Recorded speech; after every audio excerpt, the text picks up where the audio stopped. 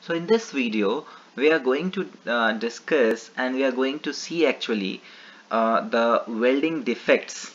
Okay, so it is also one of the favorite question of surveyor in your oral exams, and name the welding defects. Okay, so we'll not be discussing in detail, we'll just look at the name and it's just brief introduction.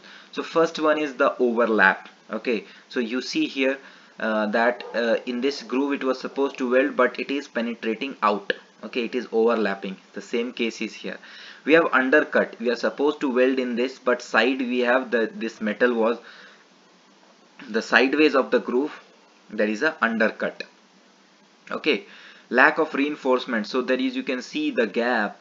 Okay, because it is not properly reinforced, means it is not properly fixed.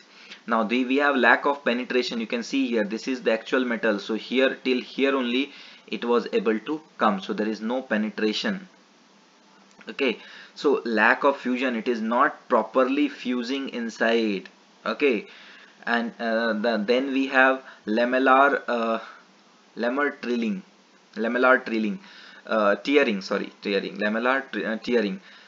So here you see it, what it is happening, there is a crack that is developing, and because of this crack resulting pulling out, so this whole metal slowly what will happen with this welding piece, it will depart from the metal itself.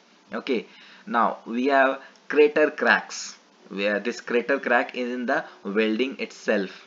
And then we have inadequate cross section, so this you can see this inadequate cross section. Underbed cracking, so here you see it is the underbed cracking that is happening over here. Gas entrapment, so what is basically, this is also very important, that gas bubbles are getting entrapped inside this.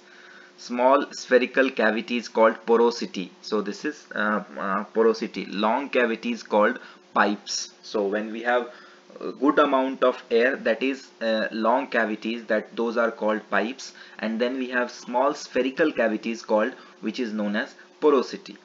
We have slag inclusions. Okay, that there is a slag, you can see, means after all the first pass, second pass, third pass, you are not properly cleaning. Okay, you are not properly removing the fluxes, so there is a slag inclusion between weld passes, not cleaned out.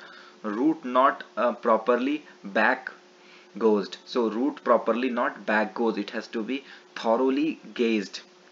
Okay, so I hope it is clear for you. Basically the surveyor will ask you the names of all the welding faults or welding defects. Thank you so much.